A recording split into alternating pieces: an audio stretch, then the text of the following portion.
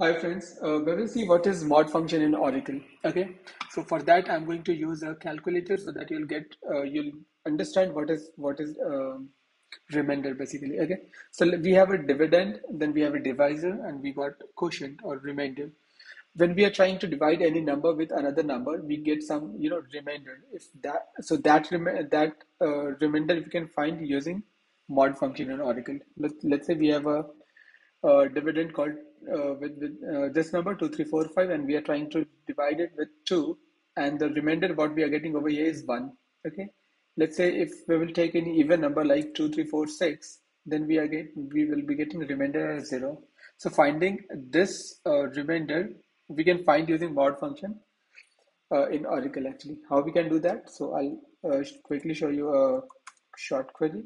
So I'll do select mod of, I'll write the number or the dividend, and divisor, which will divide this number from dual. And when I'll try to run this code, you'll find the remainder over here.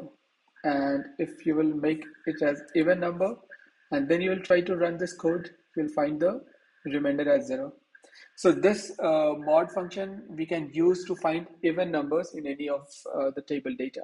For example, let's say we have a table called employee, and in this employee table